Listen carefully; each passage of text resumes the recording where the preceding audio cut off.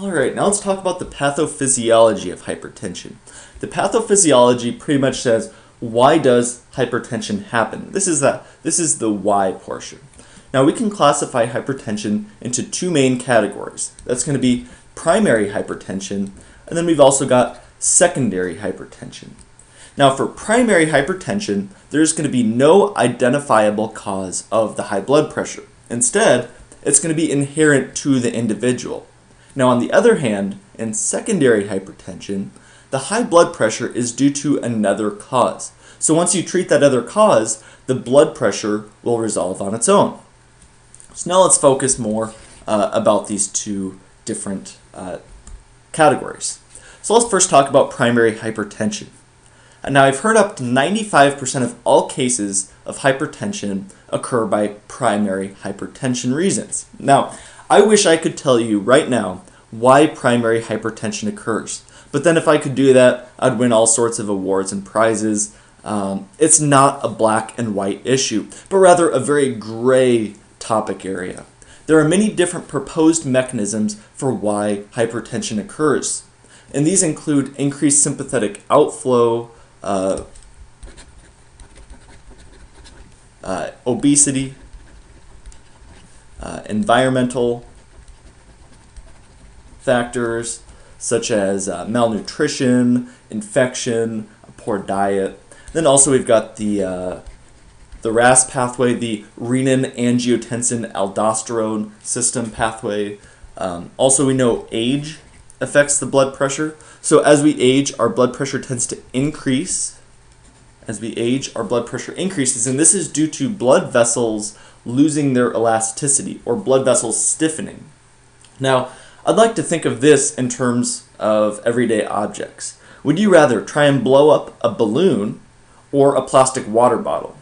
Now, as you age, your blood vessels lose their elasticity and thus turn into more stiffer water bottles. So, it gets harder to breathe or blow them up, so your heart kind of has to work harder. So would your heart rather pump into a balloon or a stiff water bottle? Well, of course it would rather pump into a balloon because that's nice and elastic. However, as you age, your blood vessels turn into those stiff water bottles, and your pump thus has to work harder, and then your blood pressure will increase. Now, also we know genetics plays into the picture here. Black individuals and patients who have familial or inherited hypertension, there is a genetic component to hypertension. So take a look at all this. There are a lot of different proposed mechanisms here. All of them may hold true. They may differ from person to person. Since there are many different factors that play into hypertension, we'll see how treating hypertension and managing the high blood pressure isn't really a cut and dry process, but it's really going to be a trial and error process. So for primary hypertension, we have many different proposed mechanisms. There's really no one that's going to be the best answer here because each individual is different. However, the high blood pressure is not due to other causes. So for my shorthand, primary hypertension is not going to be due to other causes. However, now let's contrast that to secondary hypertension. So secondary hypertension is a high blood pressure which is going to be due to other factors. My favorite example of secondary hypertension is going to be the result of a Pheochromocytoma. A pheochromocytoma. Now, this is simply a tumor that's going to release catecholamines, and the catecholamines will increase your blood pressure. So if you cut out this pheochromocytoma tumor, the catecholamine productions will decrease, and then thus your blood pressure decreases.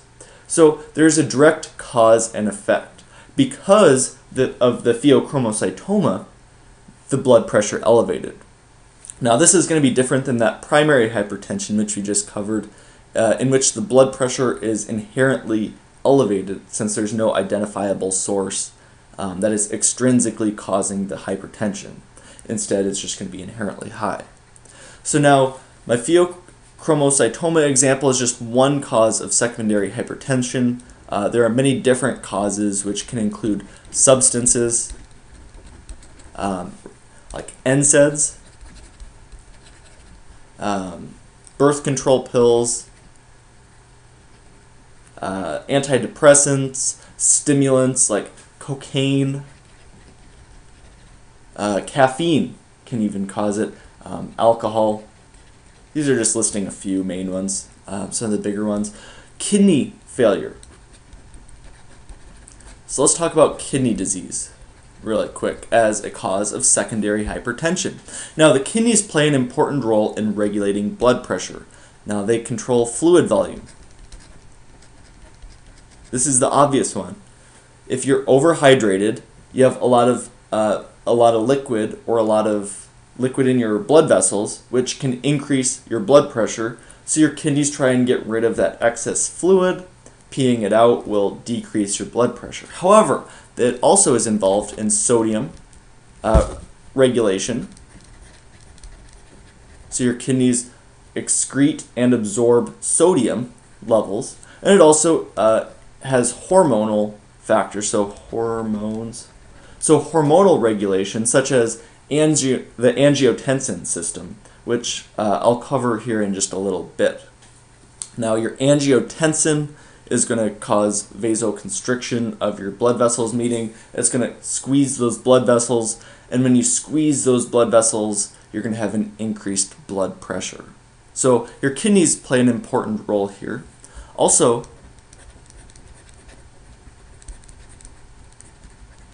hyperaldosteronism.